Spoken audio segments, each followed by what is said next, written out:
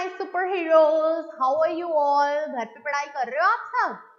चलो, मेरी क्लास में आप सबका बहुत ज्यादा वेलकम है, क्योंकि आज हम करने वाले हैं बहुत ही इंटरेस्टिंग और बहुत ही प्यारी सी एक्टिविटी, जिसका नाम क्या है? What comes next. What is the activity?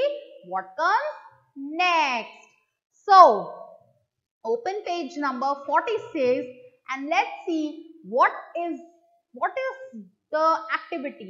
क्या है इस एक्टिविटी में और क्यों हमने इसका नाम रखा है what comes next. तो चलिए इसका आंसर फाइंड आउट करने के लिए हम अपनी बुक ओपन करते हैं और ओपन करते हैं page number 46. Now take the correct shape that comes next in each pattern. अब यहाँ पे हमें पैटर्न दिया है, यहाँ पे हमें टिक करना है कि कौन सा शेप किसके बाद आएगा. जैसे कि यहाँ पे triangle circle, triangle circle, triangle circle, तो इसके बाद क्या आएगा? ट्रायंगल आएगा कि सर्कल आएगा? यस, ट्रायंगल आएगा, सर्कल नहीं आएगा. ट्रायंगल है क्योंकि स्टार्टिंग में यहाँ पे क्या था? ट्रायंगल था, फिर सर्कल आया, फिर ट्रायंगल आया, फिर सर्कल आया, फिर ट्रायंगल है, फिर सर्कल, तो इसके बाद आएगा ट्रायंगल और सर्कल.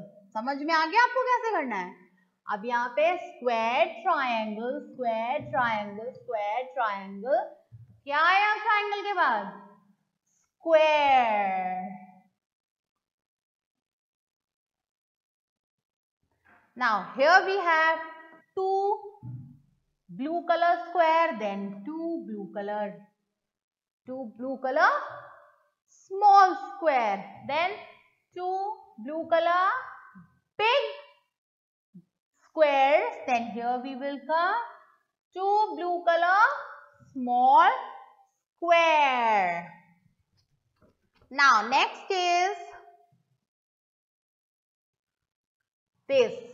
ये है star, then again this, then again two stars. तो इसके बाद क्या आएगा? This. Okay, this is a hypotenuse triangle. मतलब अब आपको नहीं समझ में आएगा, बट हाँ, I am telling you this is a kind of a shape. Okay, उल्टा, ट्राइंगल को उल्टा कर दिया है. ठीक है. Now Oval circle, then again circle, circle, Oval circle, then this circle. Okay, so this was the activity what comes next.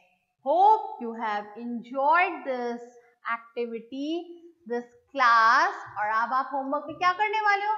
इसे complete करने वाले हो. Okay, now it's time to say leave. मैं जा रही हूँ और आप कब मिलेंगे हम? नेक्स्ट क्लास में. सो इसमें तब तक हम क्या करेंगे? वेट करेंगे अगले टॉपिक का. ओके, चलो bye, God bless you all.